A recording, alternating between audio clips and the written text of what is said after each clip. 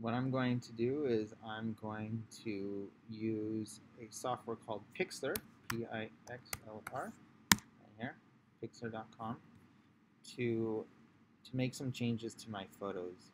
Um, if you don't have it already, then you're going to go to log in right here, and you're going to sign up right here. So I have already signed up. When you sign up, you're going to need to use your RAS account, and you're going to create a password, and it's going to send you an email with a code, and you have to put that in to be able to use this program. But other than that, it's free. So I'm going to log in, and I'm going to go PIXLR X right here, and I'm going to create a new image.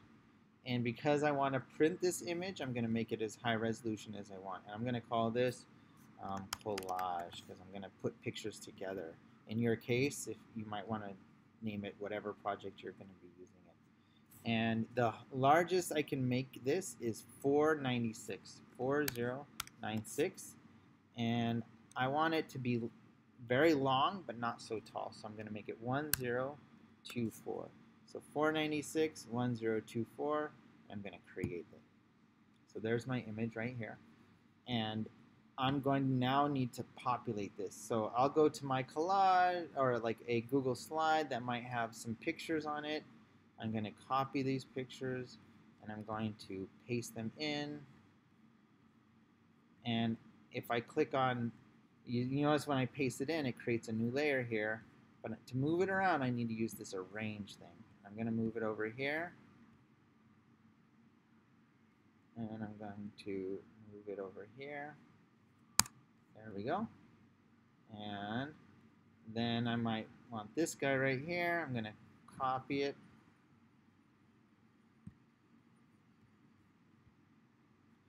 Copy. Again, I'm going to paste. Again, this is going to create a layer here, and it's not cropped. And actually, I want to crop this. So to be able to crop this so that it's only, I need to be in this guy right here. But to be able to crop this, I'm going to want to go to this scissor right here, and I'm going to create the crop that I want here. Something like that, and go back here and move it. All right. And now I want to get a picture from my Google Slides. So let's say I want this one right here. I'm going to say right click, copy image, go here, edit, paste. And again, it's creating a third layer. And I'm going to move it so it's something like that. So now I have a collage of all these images. All right. If I want, I could do some color correction. So if I wanted this to be black and white, I might make this black and white. Or I can make it really vibrant, but it doesn't really need that.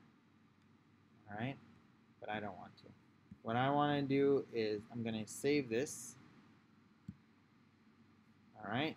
And I'm going to save it as a JPEG. And it's called collage.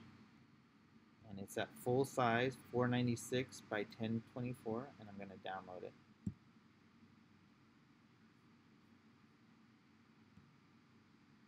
All right, and then I'm going to say open.